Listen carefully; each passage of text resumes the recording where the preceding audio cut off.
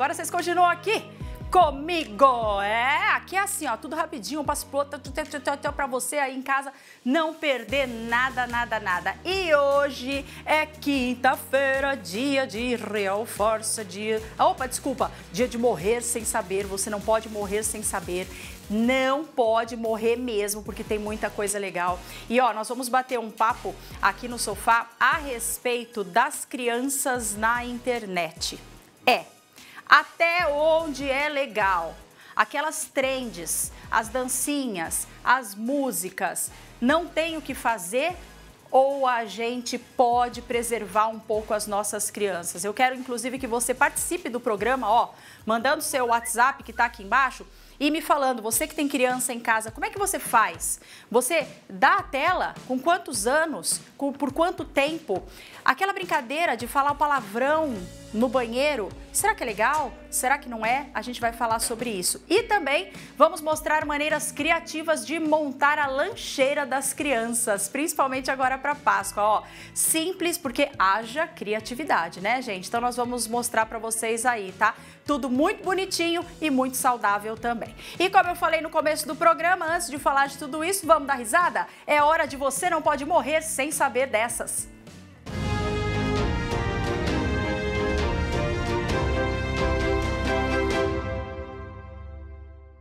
Boa tarde! Palhacita. Ai, gente, tô uma crise de riso, desculpa. Não tomou remedinho hoje? Acho que eu tomei dor. Em excesso, né? Ai, depois eu fico com dor. Vamos lá. Na Austrália, um idoso acabou indo parar em um hospital com fortes dores no pênis, onde foi descoberto que haviam 3 unidades de baterias de relógio dentro da sua bolsa escrotal. Oxi! O paciente, que não foi identificado por razões de privacidade, colocou baterias com o tamanho aproximado de uma bala de tic-tac, meu Deus, através do canal da uretra, que é por onde sai o xixi. Misericórdia do Senhor! Não, pera, calma. Tem o raio-x. As baterias não retornaram nem com a saída do xixi.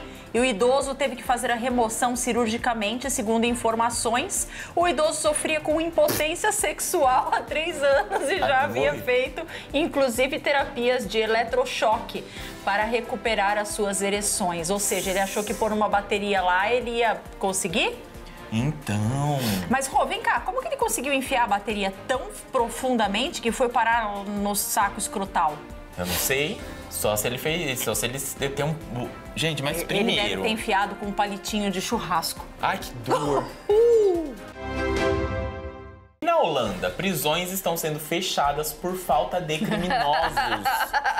Os Países Baixos dão prioridade à progressão de reabilitação, afastando com sucesso os indivíduos do sistema de justiça criminal. Olha a diferença. Que bonitinho. Ah, não. Olha lá, vazio. E olha que piso. Né? Que piso? Nunca tive um piso desse na minha casa. A ênfase no desenvolvimento de competências dos detentos e a utilização de dispositivos de rastreio para penas comunitárias contribuem para baixas taxas de reincidência. Ou seja, se a pessoa é presa e sai, ela não volta. Entendeu? Porque ela faz direitinho. Muito diferente do que acontece no Brasil aqui. A maioria das pessoas que estão presas já foram presas várias outras vezes. Eu não consigo entender, porque esse aí é um negócio que vem de dentro, né? Okay. Esse posicionamento. O cara sabe que ele é um criminoso, o que ele vai ter que fazer, ele vai, ele faz, ele cumpre, ele tem a pena reduzida, ele não vai pra cadeia, tudo bonitinho. E o policial também, o juiz vai, julga, deixa em casa, tal. A coisa caminha. Agora aqui não. Ah, mas aqui é o sistema que tá errado, né? Então, esse sistema que eu tô falando, os dois lados. Os dois lados. Mas pra você ver que com uma boa política, com boas estratégias, tá fechando o presídio. Enquanto aqui os presídios estão explodindo, não cabe mais gente pra ser presa. Um italiano caminhou por volta de 450 quilômetros para se acalmar após uma briga com a esposa. 450 quilômetros. É como se ele andasse daqui em São Paulo só pra se acalmar. Imagina a briga como não foi. Ou como essa menina deve ser chata. Ele foi encontrado pela polícia às 2 horas da manhã. Inicialmente desnorteado devido à distância percorrida. Ele caminhou cerca de 64 quilômetros por dia. Pra pensar na vida. Pra pensar por que eles estão casados.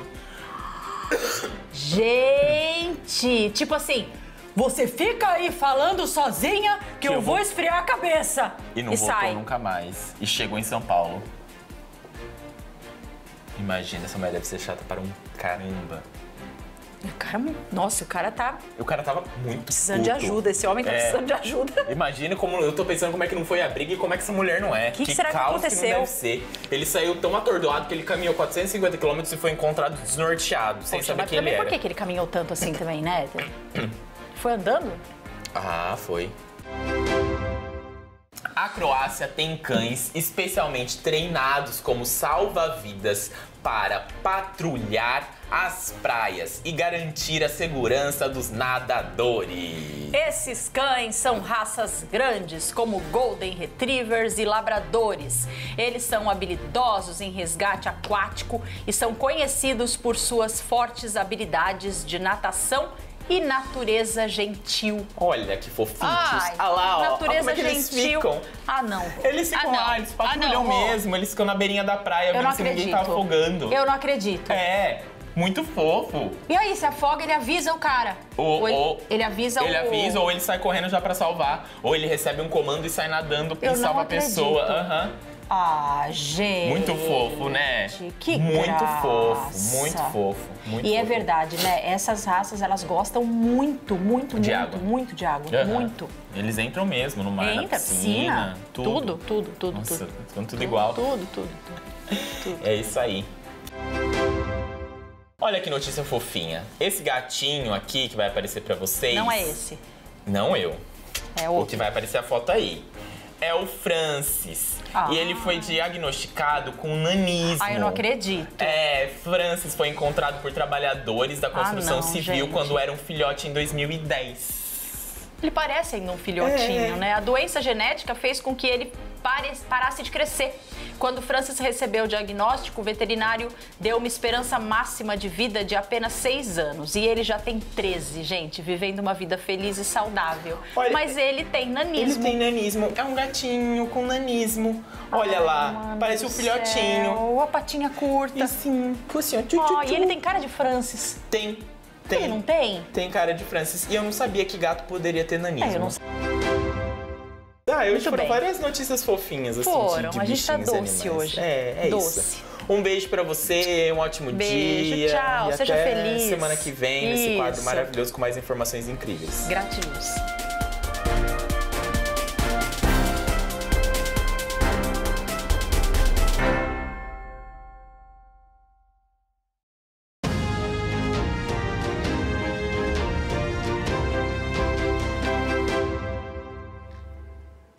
Muito bem, depois eu vou colocar lá no meu Instagram. Aproveito para mandar um beijo para quem está assistindo ao programa através do Instagram. Um beijinho, muito obrigada. Depois você pode rever o Você Não Pode Morrer Sem Saber e enviar para os seus amigos lá na internet. Tá bom, bebê? Ó, próximo bloco a gente vai te dar ideias bem legais e práticas para montar a lancheira das crianças e também bater aquele papo sobre a internet, as trends e as crianças. Já volto já.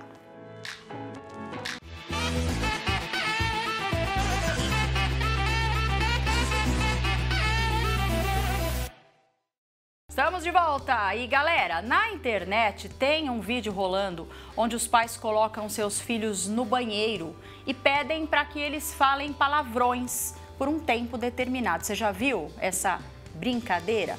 Mas falam que é para falar palavrão só ali, naquele momento, né?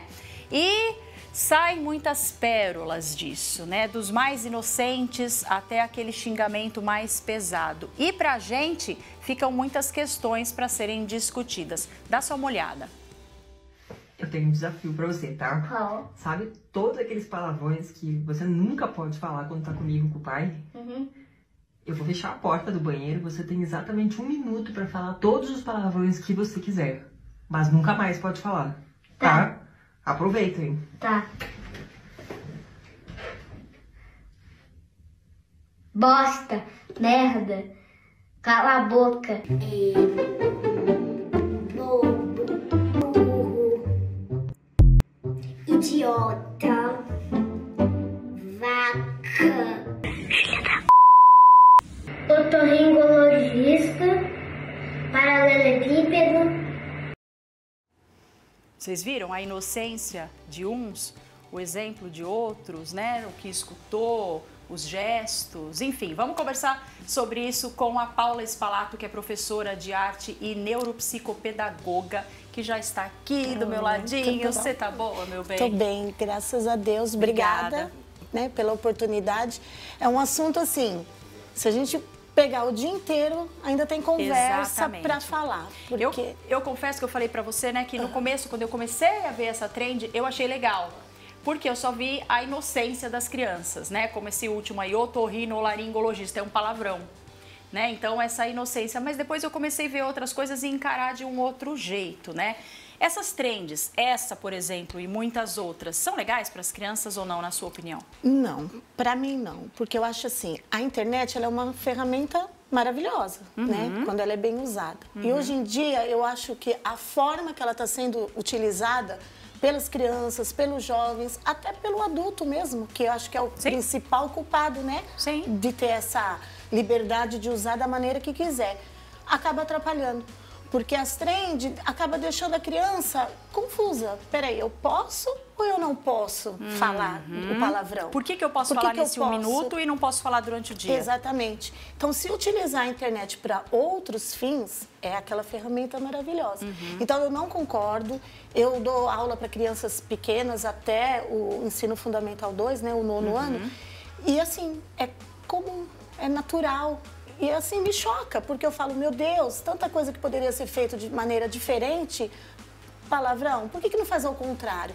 E teve até alguns casos das mães colocarem os filhos no banheiro e falar palavras de incentivo. Começaram a inverter a história, em vez do palavrão. Não, não vai falar palavrão, vamos falar coisa boa. Fala coisa boa, fala elogio, fala isso, fala aquilo. Então, e tem como a gente saber por que algumas crianças foram tão inocentes e outras crianças não? Como essa do otorrinolaringologista, para ele é um palavrão. E outras crianças não, falaram xingamentos mesmo, talvez escutaram dos pais, alguma coisa assim. Exatamente. Mas você acha que é só isso? Não, assim, a criança ela aprende pelo exemplo. Então, eu acredito muito que o que ela vê dentro de casa, ela vai refletir lá fora. Então, tem palavrões que, gente, onde que ela vai ouvir? É dentro de casa. Então, ela acaba, né, repetindo isso. Agora, a criança que já tem uma educação que não é tão, assim, essa liberdade, aí ela acaba falando, no caso, o hipopótamo, né, o paralelepípedo e tal. Então, ela aprende pelo exemplo, ela vai simplesmente repetir aquilo que ela tem dentro de casa. E na escola também, né? Na que escola ela também. fica... Não adianta, às vezes, os pais segurarem, mas na escola não Principalmente ter na escola. essa boa porque nós convivência. temos crianças de diversas formas de serem educadas. Então, tem aquela que é uma educação mais rígida, mais severa, aquela que tudo pode. Né? E eu trabalho muito isso, né? O poder da palavra não com a criança. Não, não pode. Por que não? Porque não é o momento. Tem gente que vai achar que o que você está falando e o que eu estou falando, que eu concordo com você, é antiquado. Oh, se vai! Né? Vai falar que é antiquado, vai falar que não tem jeito, a vida é dura, a gente vai falar palavrão. Eu sou uma pessoa boca suja, confesso. Não, mas quem não fala? Quem não é. Mas eu tenho criança em casa, né? Então tá beleza, menos pior, né? Mas entendeu o que eu quero dizer? Sim. Como que o pai vai falar? Não, mas ele tem que entender que o palavrão é uma coisa feia, que não se deve falar, mas que ela faz parte da vida. Exatamente, na hora certa. Isso que eu falar. Existe uma idade, existe uma maturidade para criança? Por exemplo, celular, né? O celular na mão da criança. Hoje em dia a criança já nasce com o celular na mão. Porque também é uma fuga para os pais. Ai, fica com o celular aí, sossega um pouco. É verdade? Né? Existe o bom senso, né? De usar, de utilizar, qual o momento que pode usar. Eu não sou a favor de criança com celular na mão, né? Mas isso não quer dizer que em alguns momentos ela não possa usar. Eu sou professora de arte, né? Então a gente vive num mundo tecnológico muito grande. Eu utilizo a tecnologia nas minhas aulas de arte, mas eu não deixo de perder a essência do que a arte proporciona. Perfeito. Porque nós temos hoje uma criançada extremamente tecnológica, mas não amarra o sapato. Tá. Ou seja, a parte basal falta. Falta, mas o celular na mão, os vídeos nas redes sociais que você olha e você fala, meu Deus do céu. Tá. Isso é próprio para criança, né? Não é. Nós fomos gravar, inclusive, esses dias aí, eu vou um pouquinho mais longe, além dessa trend dos palavrões, existem as dancinhas, né? As dancinhas, ok, gente, é moda de dancinha, na minha época também tinha, só que a minha dancinha era a dancinha da Xuxa e da Eliana, né? Sim. Agora, a letra da dancinha, às vezes a criança está cantando aquilo sem saber a segunda intenção, né? O que tem por trás ali daquela letra. E a própria sensualidade, né? A sensualidade está embutida ali, exatamente. né? Até onde isso é modernidade, a gente tem que viver, até onde isso é uma rigidez ou até onde isso é uma desconsideração com a criança.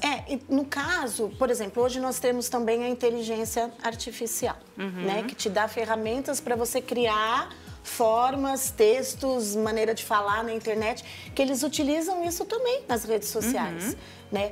Agora, sim, o que me preocupa é essa fixação pelo celular, Sim. porque acaba deixando com que você quer uma música, aperta. Quer mudar o rosto, aperta. Google, é isso. TikTok, é aquilo. Alexa, é isso. Quer dizer, você não pensa mais. É tudo muito mecânico, automático. E a hora que você dá um trabalho, alguma coisa para fazer manual... Perdeu. Professora, posso pegar o celular para pegar inspiração? Ai, Deus.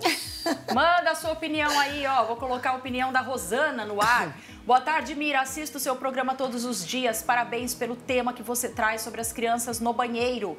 Isto é uma pouca vergonha. Tanta coisa boa para ensinar. Nojo do adulto. Rosana, eu vou dizer que nós estamos emburrecendo. Você que usou essa palavra e eu vou jogar ela aqui no ar porque é isso. Obrigada pela sua opinião, Rosana. Ai, tem tanta coisa pra falar que o programa tá pequeno. Eu vou ali e já volto. Tá bom. Eu vou ali e já volto. Porque, ó, nada melhor do que quem é mãe com 3 meninos dentro de casa pra falar pra gente o que é legal fazer. Natália Prado, especialista em alimentação lúdica. Tudo bom, Natália? Tudo jóia, Bem-vinda mais uma vez, viu? Obrigada pelo convite. Qual a idade dos seus filhos? Amanhã um faz 10, 8 e 6. Escadinha. 3 meninos. Quis economizar tempo, sim. 3 meninos. Aham. Dentro da sua casa, como é que funciona a internet? Eu sou bem antiquada, né? Eu acho que o mínimo possível para também não ficar fora. Não tem como tirar. Exato. Né? Porque não precisa fazer um trabalho da escola, alguma coisa assim. Mas eles não usam, eu sou contra a tela, de todos os tipos, principalmente na hora da refeição. E o negócio... Não, a tela em si, isso que você falou, é um assunto que a gente pode ficar falando aqui, ó, dias. Sabe por quê? Porque nós estamos viciados nas telas. Eu estou, eu assumo.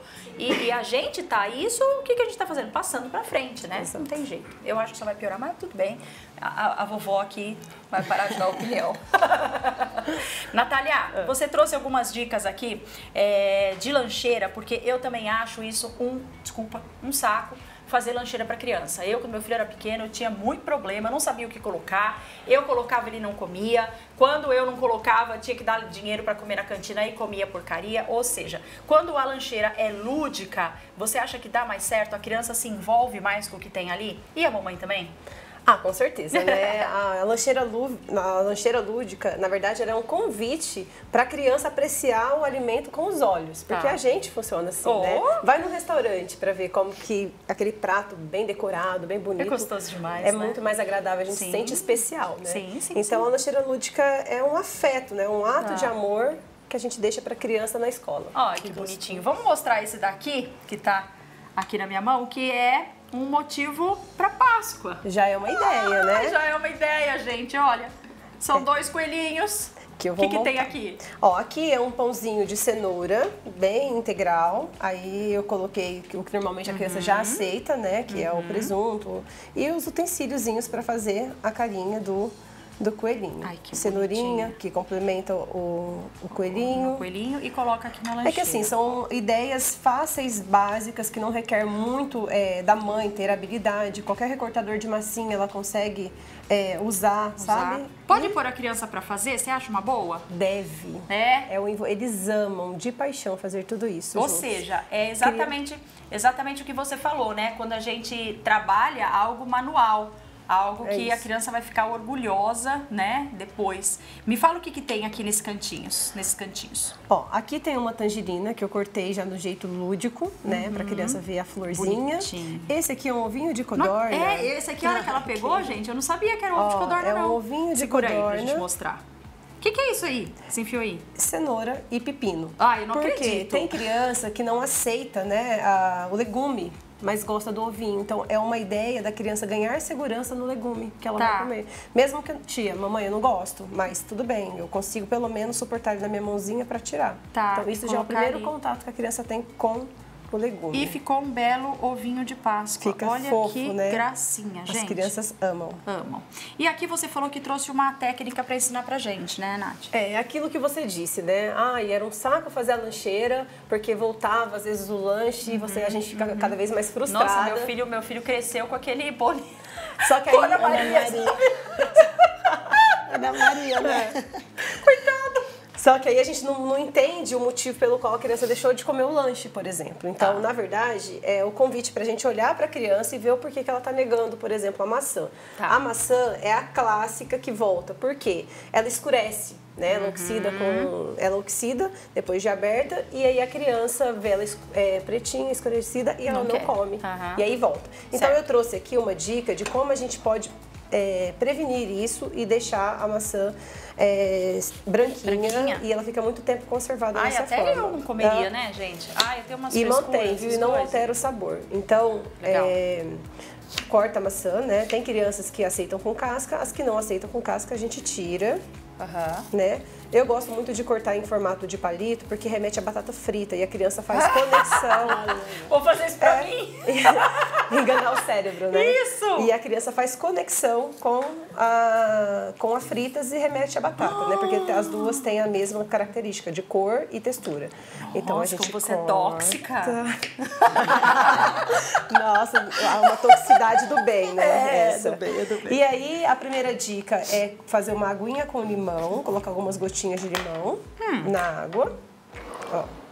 Gotinhas de limão na água. Na hora que estiver preparando ali a lancheirinha. Preparando. Enquanto você tá lá fazendo, pode pedir até pra criança ajudar, se você tiver menos corrida, né? E uma outra aguinha com sal. Uma pitadinha de sal. Ele não altera o sabor da maçã, tá? Dá uma mexidinha. Nossa, que dica legal. É uma dica legal até pra receita, né, Natália? Super. Porque, Isso né, às vezes a gente vai fazer alguma coisa de maçã, já faz isso.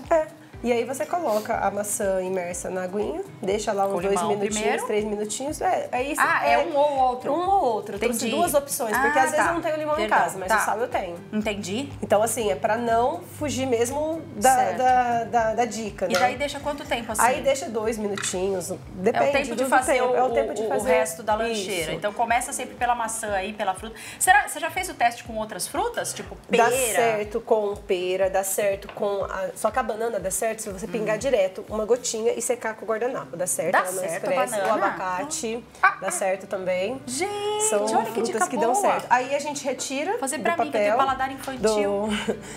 retira da aguinha e seca ela bem. E tá prontinha pra ir pra lancheira. Não enxágua. Não enxágua. Não enxágua. E não altera o sabor. Bonitinho. E fica crocante. E aí ela fica várias horas assim. Muito legal. Conservadinhas. Depois a gente vai mostrar essas outras duas lancheiras aqui que também estão lindinhas, viu, gente? O SBT Você volta já já, 1h25.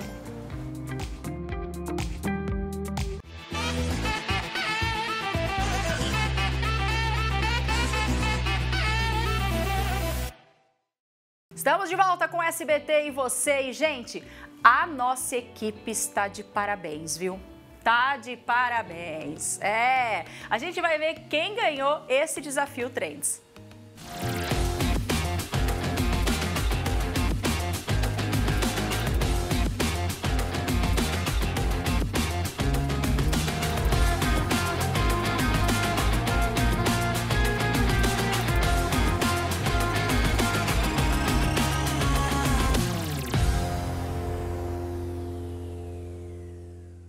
A recepção do SBT está sendo palco das nossas trends. Mira Filizola, hoje ela está afônica, tá sem voz, mas ela vai participar, não fez o programa ao vivo, né? Mas da brincadeira topa, porque ficar quietinha você pode, né? Então, Fala só um oi pra galera. Oi. Oi, aí, gente. Tá preparada? Vou ganhar essa. Vai? Vou. Tem mobilidade? Muita. É? Por isso que a gente tá assim, ó, de roupinha, de ginástica, porque precisa de muita mobilidade. Agora, onde você estava com a cabeça de trazer esse desafio pra gente? Na verdade, ainda tem... tem água, vai ser com água, mas eu queria mesmo era que fosse com vinho, mas não deixaram. Porque não pode bebida alcoólica no programa, né? Assim... Ai, tá bebendo, gente, é só pra derramar. Não, mas ia manchar o chão, ia manchar nossa roupa, já estamos correndo o risco de se molhar, eu tenho uma outra gravação daqui a pouco, né? Mas pra você entender melhor a brincadeira de hoje, roda o vídeo.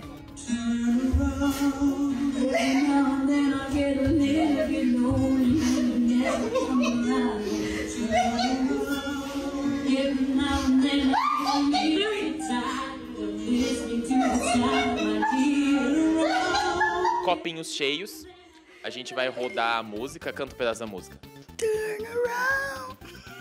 Everybody got you before. Got you wedding gonna sing. Turn around. Tá muito bom, tá? O desafio, valeu aí. Toda vez que a música fizer, a gente tem que rodar. Então a gente vai tocar a introdução da música. Turn around. E toda vez que for turn around. Turn around. Baby. E aí, a hora que acabar a introdução, eu vou chorar. A hora que acabar a introdução da música, a gente vê quem sobrou mais água no copo, leva essa. Vai dar muito errado isso, muito errado. Bora pra competição. 3, 2, 1, vamos soltar a música.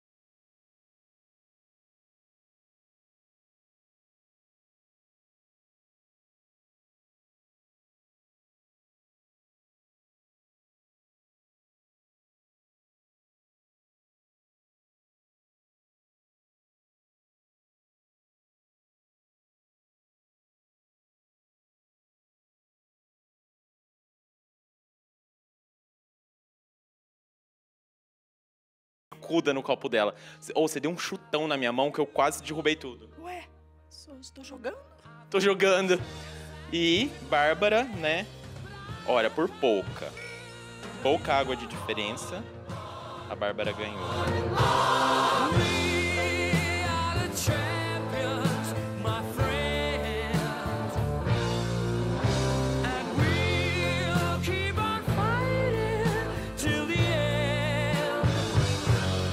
Amiga, o que você tem a dizer? História consecutiva. Eu tô nos meus dias de glória, meu amor. Ela ganhou a última? Sim, ganhei de você da bexiga. Que bexiga? Ah, é verdade! De estourar a bexiga. Ela foi rata naquela, foi. Mas parabéns, amiga, arrasou. Obrigada. Não derrubou nada. Gente, façam em casa que é muito divertido e engraçado. Nunca vi tanto turnaround numa música. Não dá tempo de se recuperar. Não dá, ouvindo a música assim, sem ter que fazer nada, parece que o turnaround é de boa, mas não é. Eu ainda tô rodando. Você tá turnaround.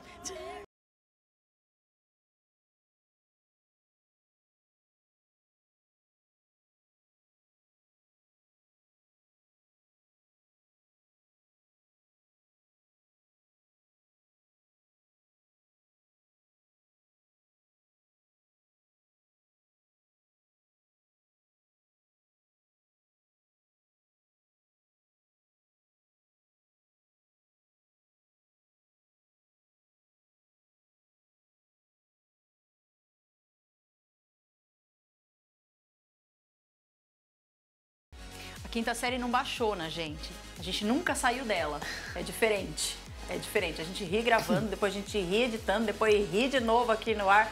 Ó, vou colocar lá na internet também, tá bom? Mas eu ainda acho que nós deveríamos gravar novamente, porque eu chutei meu copo, então não vale.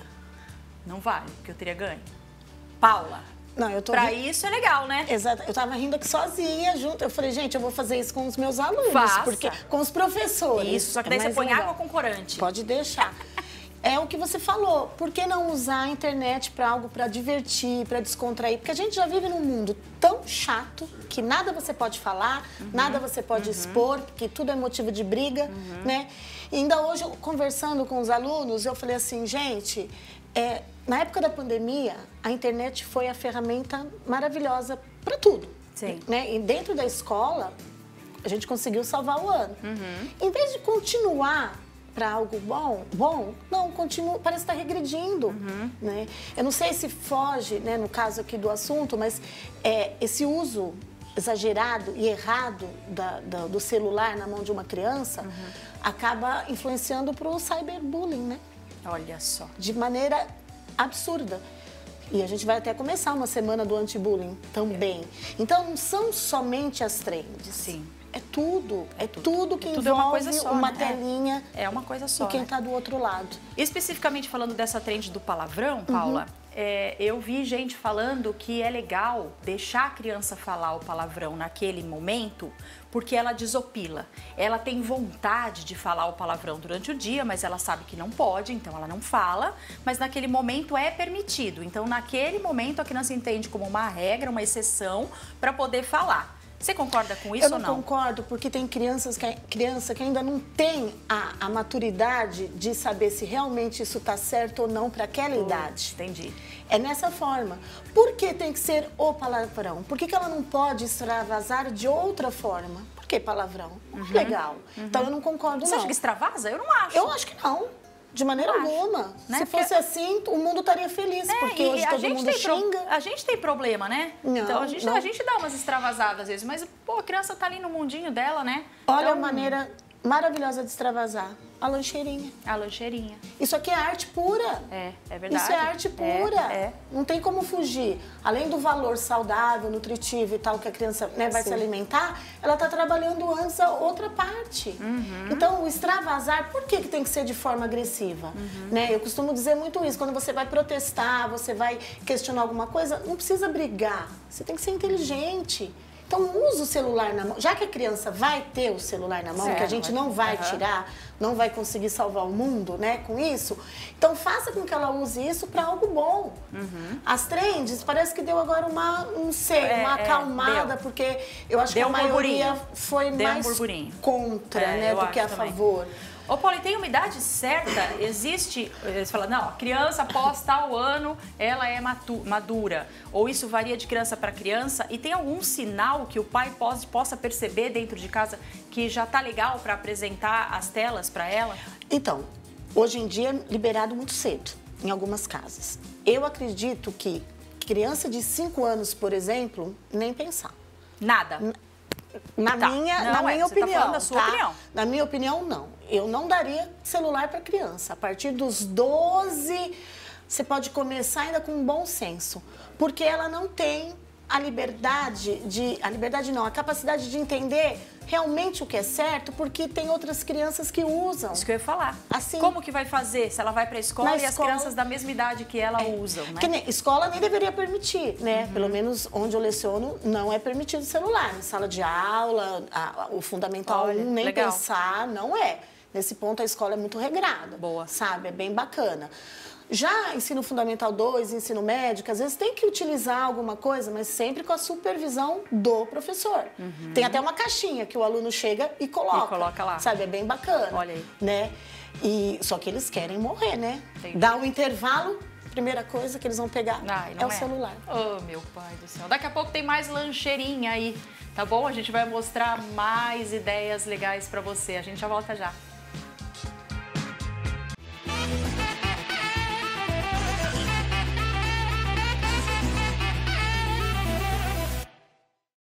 Já estamos de volta com o SBT e Você. E olha só, WhatsApp que chegou pra gente. É triste. Sara de Sudmenuce, rindo com esses 3 velhos fazendo o desafio trend do SBT e Você. Sara, ó, eu até pode ser que já tô nuzenta, mas os 2, né, Sara? O Rodrigo, principalmente, poderia ter uma condição física um pouco melhor, né? Vocês não acham? Quem não segue o Rodrigo, vai lá, segue o Rodrigo Vasconcelos, só peladice do começo ao fim, o Instagram dele. Ele se esforça para chegar na minha condição física, mas ele ainda não conseguiu. Então, Sara, obrigada pelo comentário. Isso é etarismo, hein? A Natália já fez uma lancheirinha super bonitinha aqui para as crianças e agora você vai ensinar mais truques, não é? Sim. Diga. Ó, um truque bem legal é usar esses acessórios aqui, ó.